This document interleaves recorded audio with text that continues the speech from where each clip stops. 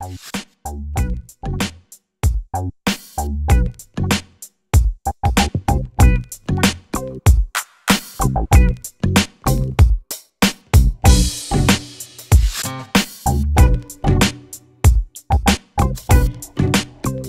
and welcome to HR Bytes, a podcast and video series to bring you stories of HR professionals who bring a think globally and act locally digital HR agenda to their work. Everyday people who are driving digital transformations in their organizations, data driven and future fit digital HR leaders.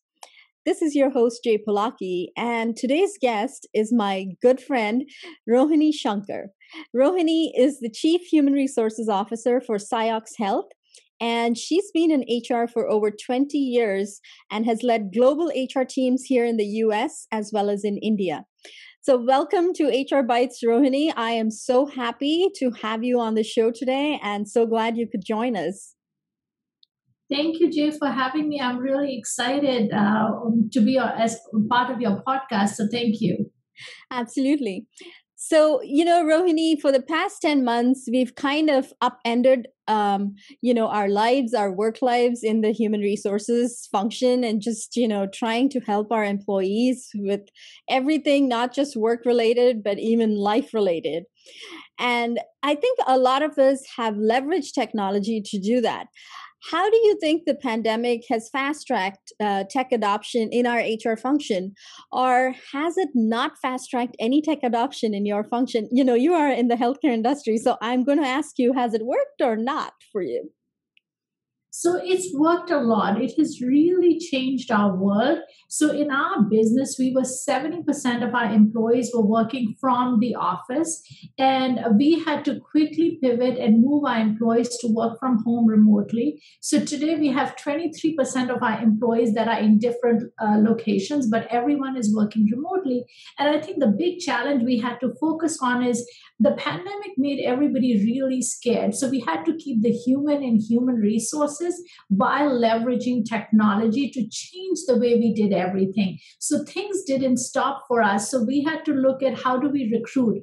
How can we use now more text messaging and video interviewing, which we didn't have our leaders trained on that. So change that to how do we onboard? So we had to make our training go remote. So every facet of the HR function we had to pivot and change. And our big focus was to make it human so that people can still make the connections and bring the joy that is coming to going into office, to make sure that we have that while we are pivoting to being virtual and working from home. That's a great point you bring up. We often forget that when we are introducing technology, it's the human that needs to make that technology work. And if not, it will not. You've mentioned how you've had to pivot and bring in technology into your workplace and have people adapt and adopt to it. How has your social capital within your organization helped you in helping your employee populations adopt new technology, or has it not helped at all? Well, I think so when I joined Ciox, I was 4 or 5 months in when the pandemic hit. So I think my social capital helped in terms of helping leaders know that people can be effective working remotely. So help in that change management process, as well as helping people, little best practice. Like I started to put video on all my meetings. So then everybody else started to do that to make that connection in that community while we were all working remotely. Absolutely. And, if an HR technology professional is trying to adopt a new technology in the current workplace, what one piece of advice you have for a colleague? So I would say first is just make sure that you look at how the process works, so how people do it, and then what are you automating or what are you leveraging technology, and make sure you don't lose what makes it critical, like what is the critical factor. When we looked at our new hire orientation program, we were the introductions are really important. Like people need to be able to introduce themselves. Let's not make it all just about the facts and the data. So just make sure you do that and just have fun with it. I mean, that's all. That's the only way you learn. You fail and then you try something else and pivot and change a little bit. Absolutely. And you do a lot of that data related work. Could you tell us a little bit about what you do at Ciox Health when it comes to HR data and other data as well? So you deal with a lot of data. Our business is in the business of medical records. So, in 5,000 US hospitals, if you went to get your medical record, the hospital usually outsources it to Ciox, and we build a pipe that connects the data so that you, as a patient, can get it, your insurance provider can get it, the attorneys can get it. So that's sort of the business that we are in. And in HR, we deal with all data related to all of our employees, like everybody in every HR function. So we handle a lot of data and make sure that we keep it confidential, respect the privacy, respect all the laws while driving decisions and outcomes. So, what do you think we in HR can do to prepare our function for an increase in this remote working environment? And hybrid work is here to stay. But I think for the rest of this year, we probably are almost all going to work from home for the most part of the year, given the rate at which we're getting the vaccinations. But what do you think we in HR can do to prepare our function for this increase in remote work?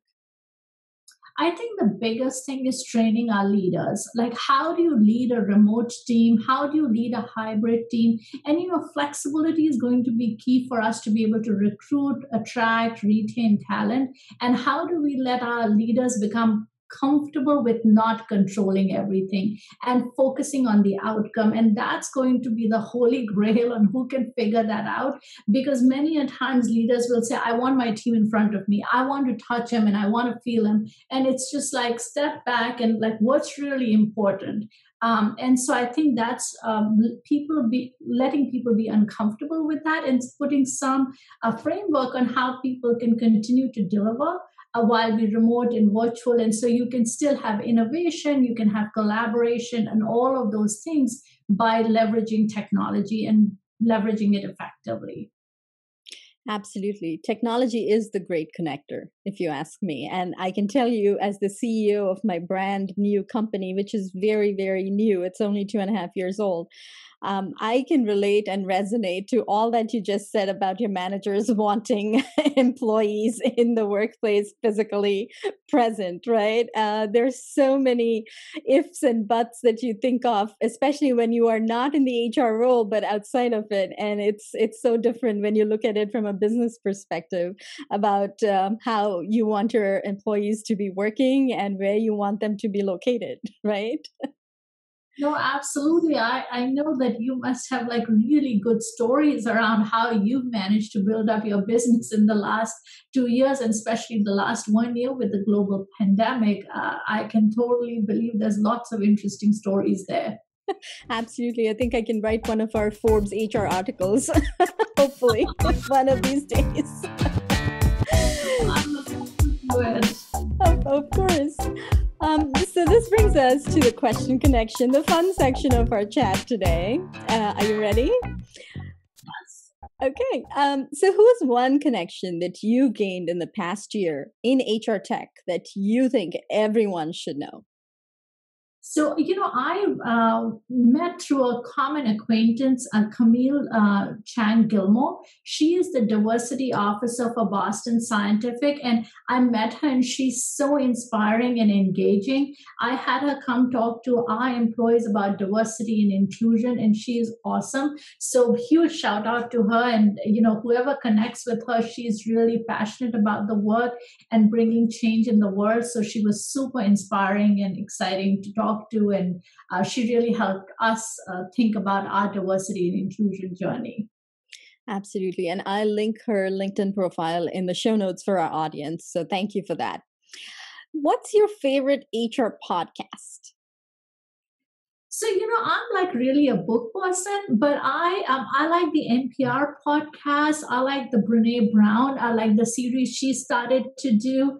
So those are the ones that I listen to. I have to be honest that I haven't been listening to as many podcasts as I should.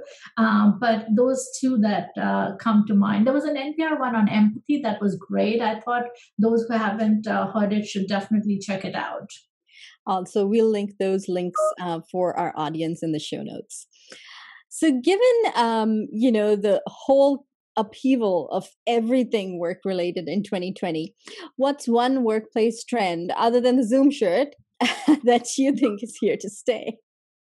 Of flexibility, just being flexible. I think flexibility and resilience. I think people know that employees will need more flexibility, and I think what we have demonstrated is resilience is something that each workforce needs, and we want to make sure our employees have it.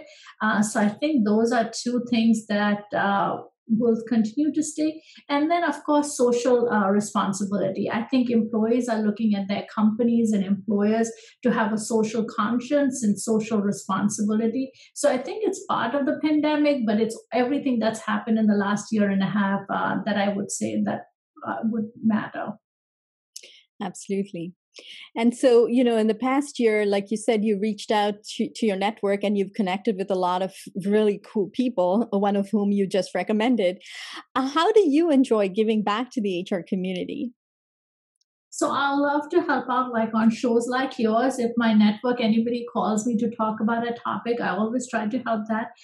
Then I reach out to any, my side, I do coaching. So I like to help any of my HR colleagues and friends that are looking for their next opportunity, as well as anybody who reaches out to me honestly in any way that I can. I try to help back and help the function, help people because everybody has been having such a hard time right now that it's whatever we can do to help. I try to do that.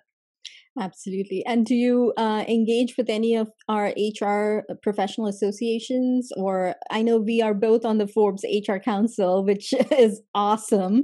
But do you engage with any other HR organizations outside of the Forbes HR Council?